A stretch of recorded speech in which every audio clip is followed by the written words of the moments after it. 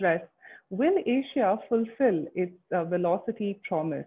And here comes another very highly awaited session wherein unlocking answers to a very thought-provoking topic. Will Asia fulfill its velocity promise? Who better to throw some light on to where to find growth in Asia than our next speaker? Well, ladies and gentlemen, he's none other than Kent Wertime, the co-CEO Ogilvy Asia Pacific. Well, Mr. Wertime has lived and worked in Asia for the past 30 years and has held various senior advertising and marketing positions based in Hong Kong, Bangkok, Tokyo, and Singapore. His tenure with Ogilvy began in 1999, where he joined Ogilvy to head up the Ogilvy's interactive division. Mr. Wertime helped Ogilvy establish the largest interactive agency operations in Asia with offices in 12 markets. In January of 2004, he was promoted to the president of Ogilvy One Asia. In March of 2009, Kent moved to Japan and took on the added responsibility as the president of Ogilvy Japan. In 2010, Mr. Wertime was promoted to the chief operating officer, and in 2016, he was named the co-CEO of Ogilvy Asia Pacific. Thank you so much, Ken, for joining us and giving us your valuable time today at the E4M Conclave. And to all the ones who are viewing this live, do type us any questions, if you could direct that to Mr. Wertime, if time allows, towards the end in the Q&A tab. Thank you so much, Ken, for joining us. I'd now like to pass the screen and stage over to you. Wonderful. Thank you for that introduction. Thank you for the invitation to speak with you today. Let me just pull up my slides so we can all see this. Okay, yeah, so wonderful. So I'd like to add to the discussion at the conclave by perhaps stepping back and looking at a very big picture question, which is really around growth and the future of growth, and whether the growth that we saw and expected in Asia just a year ago is realistically going to materialize over the next couple of years. And critically, what are going to be the issues that will potentially stand in the way or need to be modified in our thinking about growth? I'm going to focus really on sort of three big topics in this. First of all, I'd like to talk a little bit about velocity and what we've seen, or what we at least were expecting prior to COVID. I'm going to focus on some of the stats and the insights that we're gaining about the impact of COVID on some of the velocity drivers, some of the major factors that have been helping drive growth over the past several years, and then talk about some of the priorities at the end going forward. I think it would be fair to say that COVID has really been, if nothing else, a global stress test. And in the world of medicine or in the world of banking, stress tests often show a number of different things. Obviously, there are in systems immediate failures. And of course, we can look back across the year and see businesses shuttered. We can see failures in governments. We can see failures in health systems. And those are really the things that we can point to a year on that were the most immediate impact. I would argue that we're still very much so in the stress test, and the coming year will show potentially further fractures. These are not necessarily things that immediately fold, but that over time, businesses that are not able to continue to keep up, government systems that start to fail over time through lack of funding, and really sort of the echo of the economic impact that we're seeing right now. Ultimately, this really is about systemic change and what is accelerated through the stress test and what decelerates through the ongoing global stress test. And I think the big concern, of course, is that one of the things that will be impacted longer term is really the global growth model that I think we all became fairly accustomed to prior to the edge of COVID. Now, as we sort of start out 2021, we do look at China in the end of 2020 and see that in fact, China managed to get back to some growth. So there's nothing foretold that the future is going to be a bleak one, that the world can't or won't recover in many ways the way it was prior to COVID. But I think there's also some really good arguments to be made and questions to be posed about the longer term changes or stresses to this global growth model. And in particular, I want to focus today on the issue of the middle class, the growth of the middle class, but in particular, the emerging middle class. And I guess there is a very big question right now, given the hit that a number of economies have taken, as to whether this emerging middle class will emerge. And I don't think we can underestimate, particularly on a global scale, but when we talk about Asia, the real impact of the global middle class and what it has done to the world in terms of reshaping the world over the past few decades. When we step back and look at the growth of the middle class, we see, of course, an enormous change that has happened in places like China and, of course, India, and also a view that a number of other markets around the world, particularly in Southeast Asia, large markets such as Indonesia, Vietnam, Thailand, will continue to add middle class growth. Not to necessarily the detriment of the quote unquote Western countries, but really in outstripping and reshaping the contours of the middle class world. And of course, when we look at the output, we have seen the dramatic changes over the decades. For very good reason, Asia has been looked to and continues to be looked to as the source of future growth, particularly around the middle class. We've seen that, of course, in China. I don't think in the last 20 years there's been any more dramatic a shift than it can be seen in what's happened in both the consumerism, but also the society in China. Of course, economic increases bring about a number of social impacts. We've seen up until COVID an enormous rise in things like Chinese tourism, which has really been a juggernaut of the tourism industry around the world. The rise of entertainment, the Chinese box office, similarly shaping and reshaping the world of entertainment. The rise of the digital society, and in particular commerce in China. So of course, with economic growth comes a number of related changes, the least of which, of course, that I should talk to is the importance of the decline of poverty. The reality is that while a lot of people have focused in the past few years on talking about the global cry of inequality and the wealth disparity amongst the richest and the poorest, on a PPP basis, there have been many more middle-class consumers who have become enfranchised around the world. And the question, of course, is with the COVID hit and what it's doing now to the loss of jobs and the changes of economies, whether that move towards equality, at least on a global basis, will go into some reverse and, in fact, in some decline. The question also that we have to ask is, will the next billion middle class, the emerging middle class that is such a vital part of future economic growth, will it emerge, and will it emerge in the way that people had projected for it to? China will, of course, if it gets back to its typical growth, continue to add a lot of middle class consumers.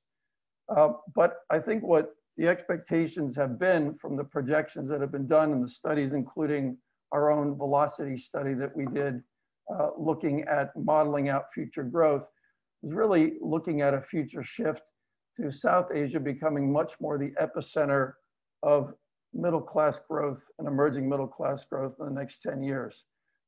We did some modeling a couple of years ago looking at where the likely arc of global growth would come from. And not surprisingly, countries such as India, Pakistan, Bangladesh, but also Southeast Asia and Indonesia, Vietnam, Philippines, were seen as being central to that growth. And of course, not limited only to Asia, but of course, in Africa, and continuing in South America. And we need to look to the future to see whether, in fact, that will be a realistic arc of growth. I want to stress, though, that this isn't just about economic growth. When we talk about velocity and the impact on the economic growth on consumer life, it really relates to the pace in which daily life, social structures, and public sentiment changes, how societies continue to change. Throughout history, the middle class has been a driver of social change, of government change, of demands for new services, for better performing services. And a key part of what we've been looking at in terms of the continued growth of Asia, particularly the emerging middle class, has been around women and increasingly the role that women are going to do play already in society, but will increasingly play in society. The diversity of culture in the next billion middle class, and in particular, the technologically enabled voice that it gives the emerging middle class is seen as a major part of driving change and driving growth. Now, with that as a bit of background, I think we have to look at what has been happening in terms of COVID and perhaps some of the hits or changes that we have to anticipate to that trajectory that we saw a few years ago of the velocity markets around the world.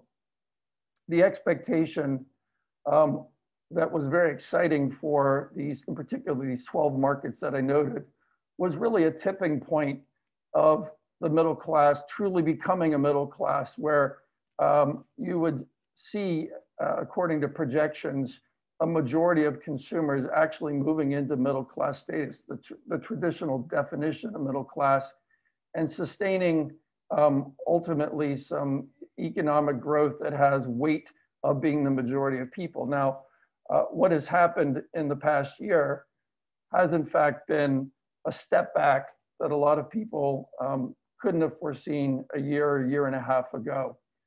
The concern, of course, is that we know the impact has been enormous in many countries around the world, taking trillions of dollars out of the expected GDP.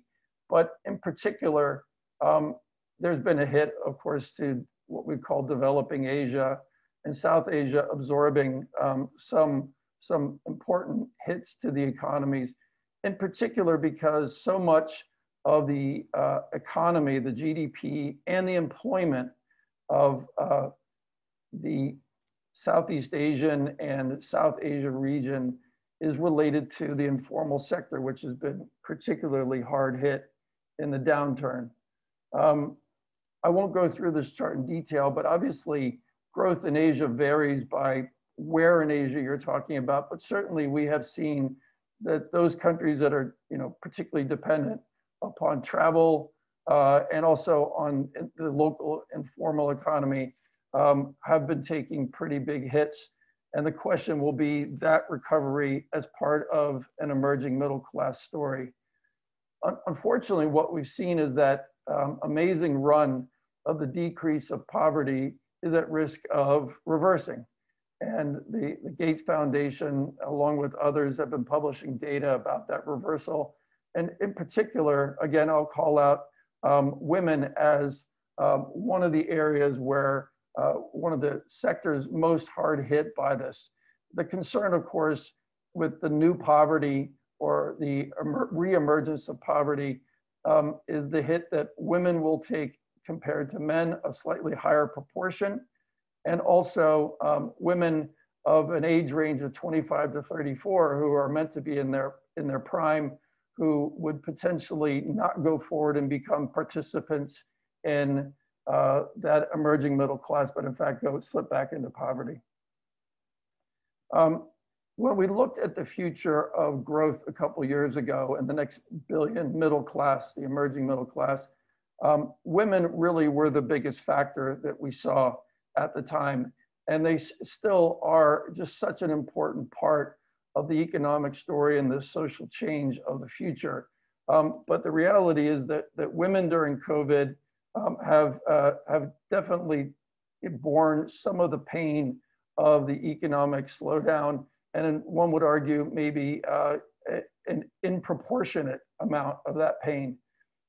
Part of what has been driving economic growth has been the improving numbers over the past several decades of female education, particularly higher education, which has been leading to more and more senior women in the workplace. In some markets, women beginning to outstrip or continuing to further outstrip men in terms of even things like graduate degrees.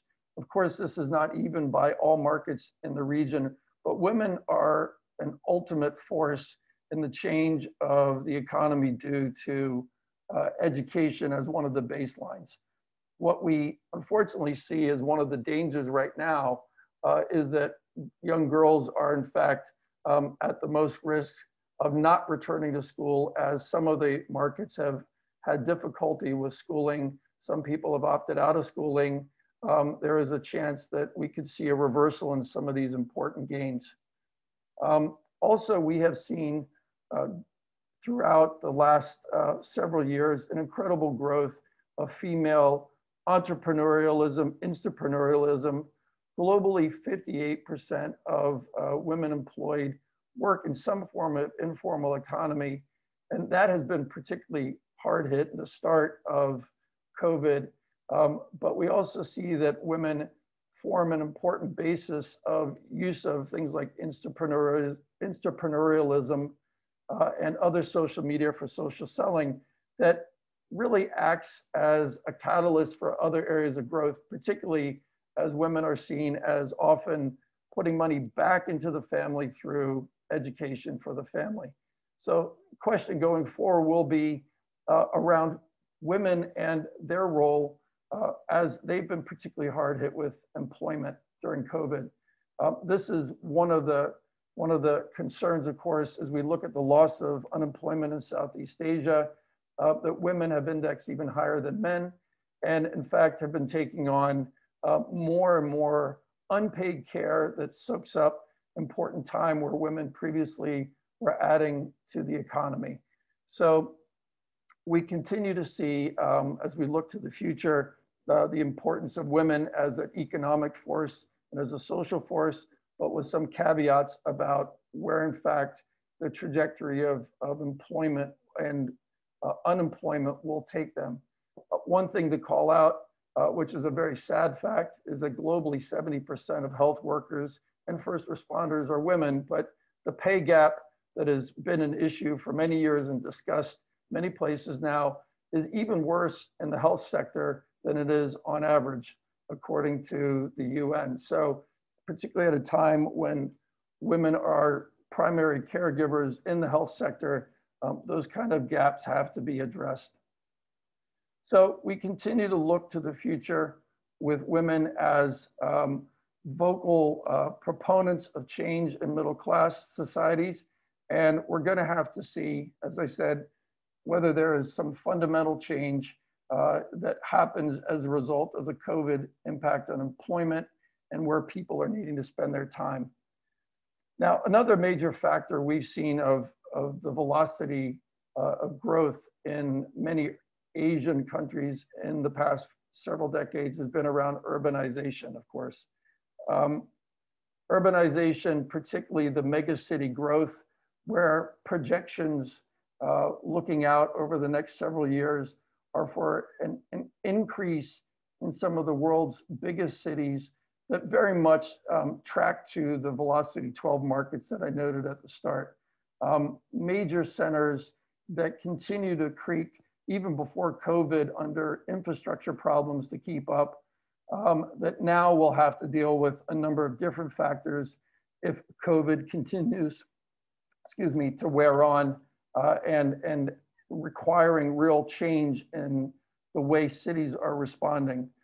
It's important to note, though, that the story of velocity is not just the story of the megacity. It's really the story of what we call urbangia, or really the growth of new growth areas that often satellite or fill in between other large urban centers. The greater Delhi area being a great example of that growth that's been seen over decades. Throughout Asia, the second and third tier cities have in fact been the area of greatest economic velocity.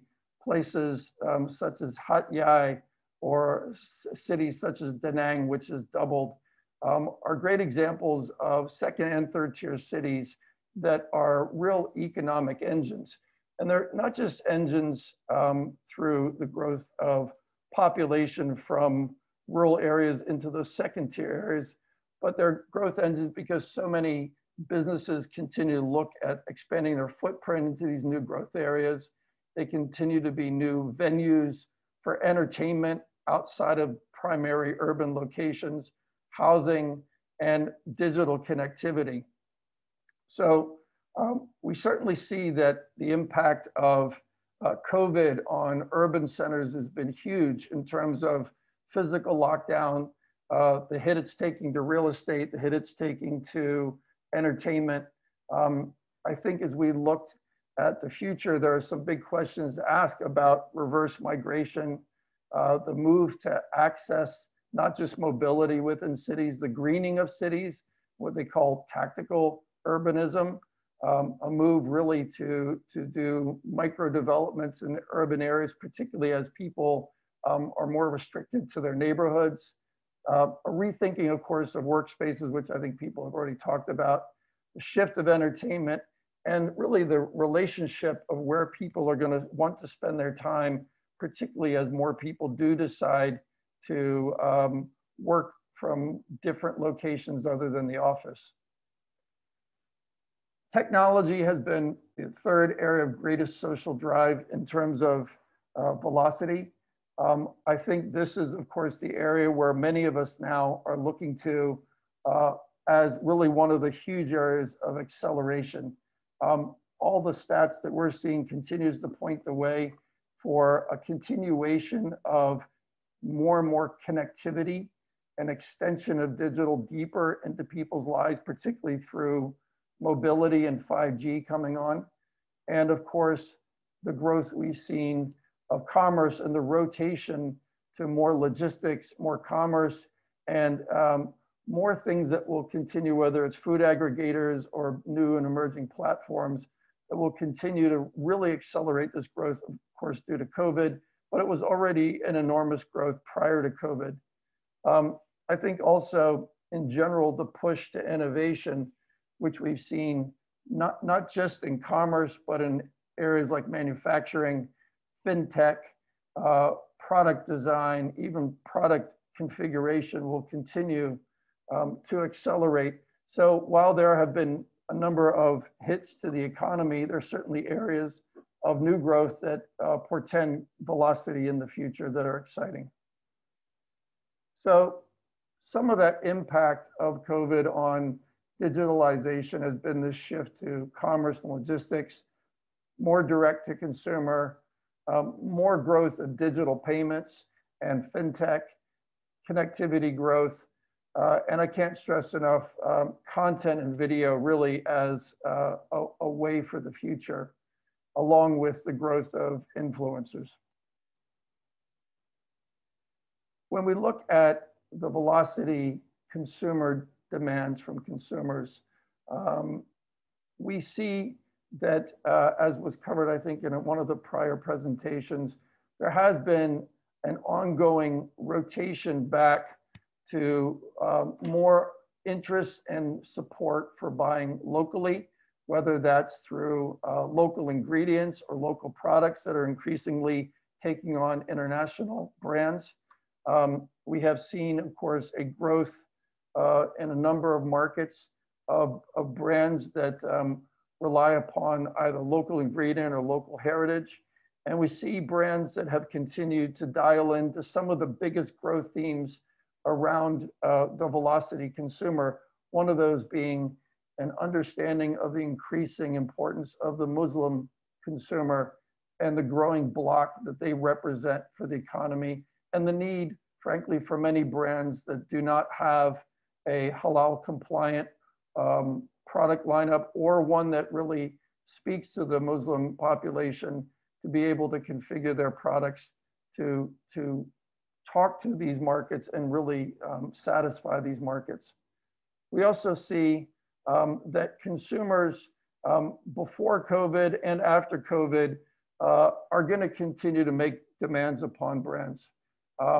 We have seen in the past year a number of areas where through social change, through economic degradation, there have been major pushes for companies to go green, to support local initiatives, to play a role, to play an active role, not just give it lip service, but truly be game changers and make serious commitments to change. And one could be concerned that perhaps, given the focus on health, that there be a rotation or away from some of these issues. I don't think that's going to be the case.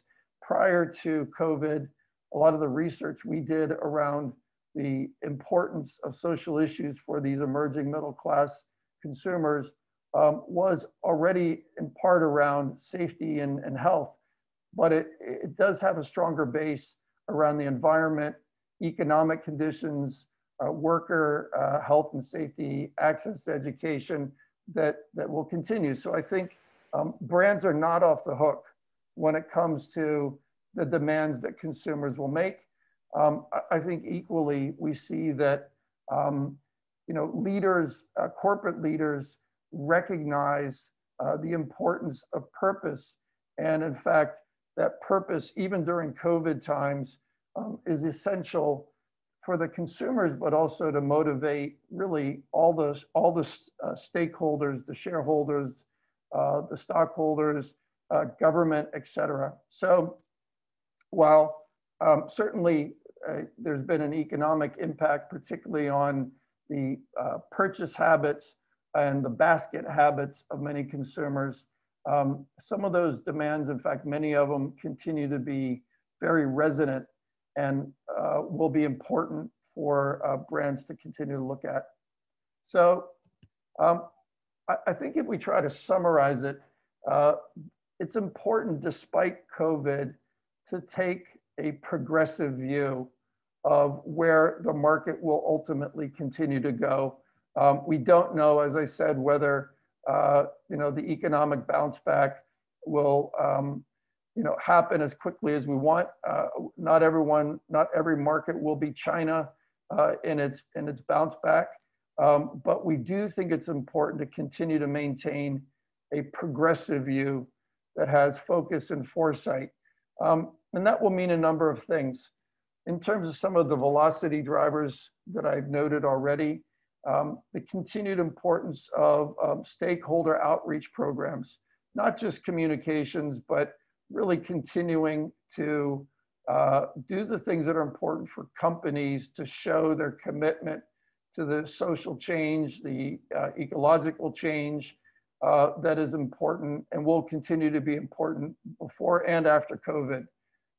As I've noted, female consumer programs, female employee programs, wellness programs, the importance of local area marketing, particularly in second and third tier cities, but increasingly also, of course, in the urban areas, particularly those that continue to have some change due to lockdown, that will be important. Recognizing different groups within the consumers that continue to have issues that they or opportunities of being underserved in the way brands speak to them. And also, frankly, just in areas such as entertainment, the esport growth, virtual entertainment. And then lastly, looking at the market portfolios, the emerging middle class consumers, the mid-market, there are people coming in and out of that, where in some of the categories we have certainly seen that a number of consumers are having to rebasket their priorities. So looking at entry products into mid-market will be increasingly important if COVID drags on. More and more geo-targeting, the use of, related to what I said about local area marketing, using technology intelligently, connected commerce partnerships with the biggest platforms that seem to grow day by day in size and importance, along with content partnerships, social media management, because the consumer is not going to go away in terms of being commentators on brands, Also the influencers that are important to the ecosystem that we all built today of discussion around brands. And then things like government relations, which although governments have been hard pressed, many by what's happening with COVID, they're important stakeholders in the future. So these are some of the pieces. Ultimately, I'm optimistic that we will get through COVID. The COVID, whatever trajectory it takes, will not stop the positive velocity of where Asia has been going. It certainly means some modifications, and it will probably mean a number of sustained changes as people's lifestyles, no doubt, have some alteration.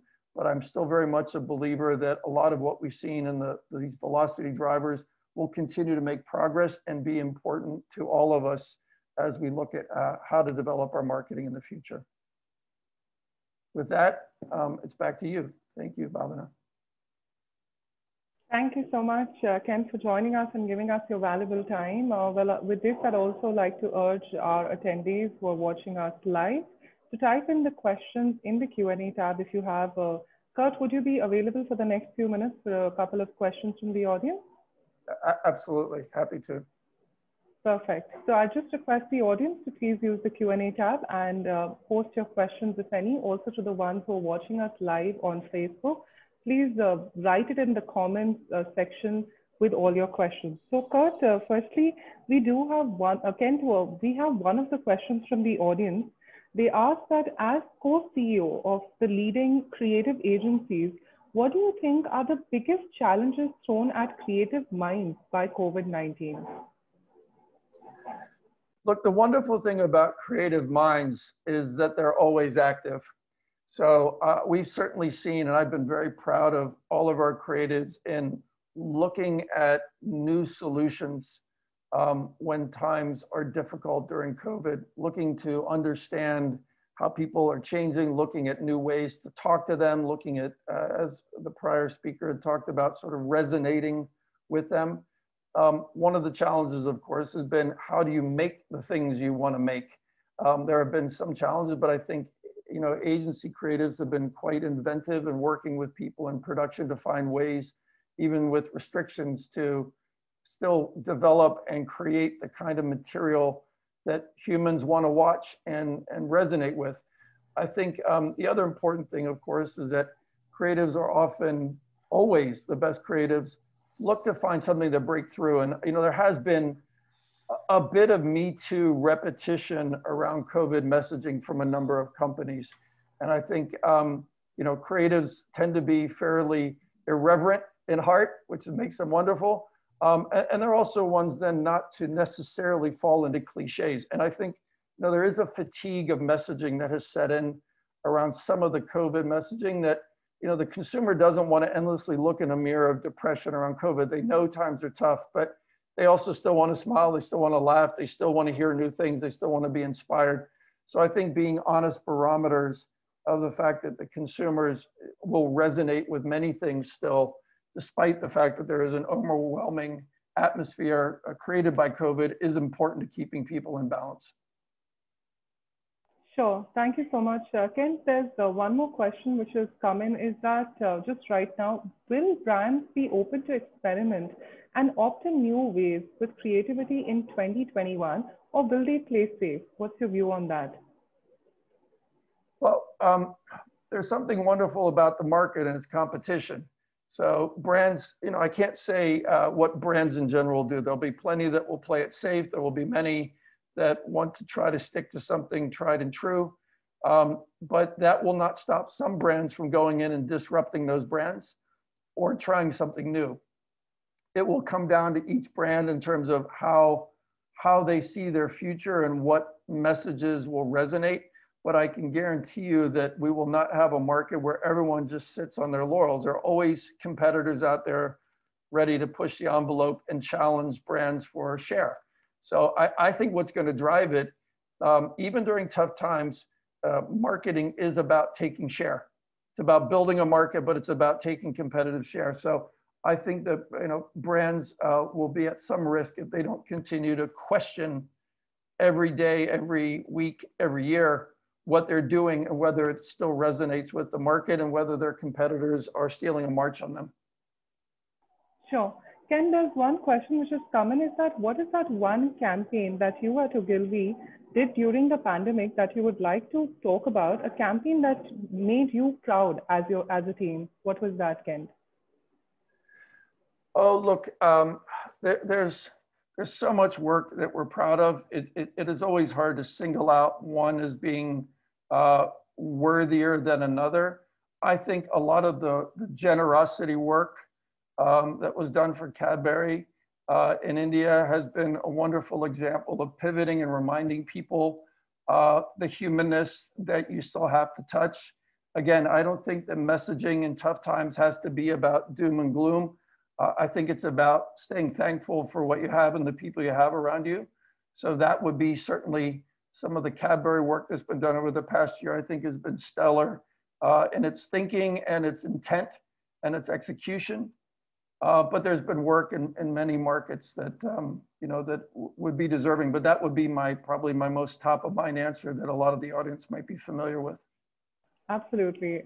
Ken, there's one more question which has come in, is that how can digital minds evolve? I know it's a very generic question, but one of our attendees is asking that how can the digital minds evolve? What does one have to prepare themselves so that one, you've been talking about evolution of digital minds. So what's your take there, Ken? Could you guide our audience today?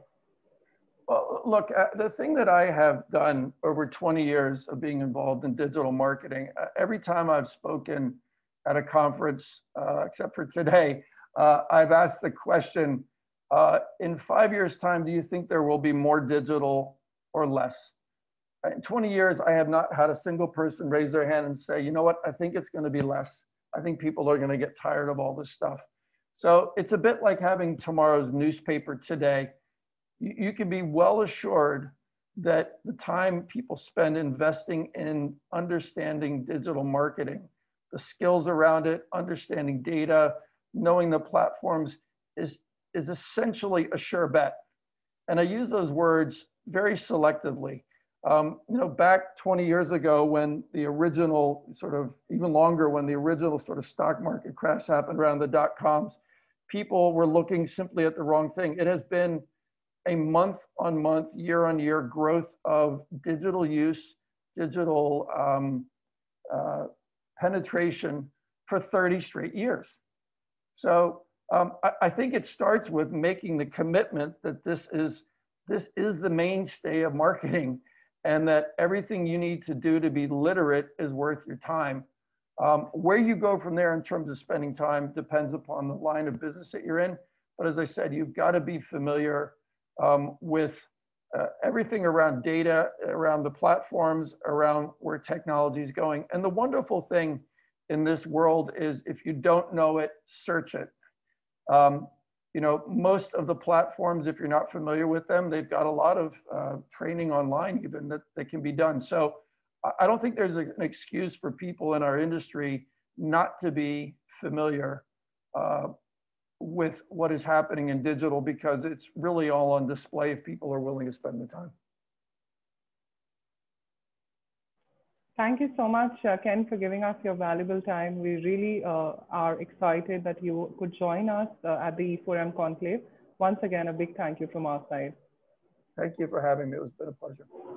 Thank you.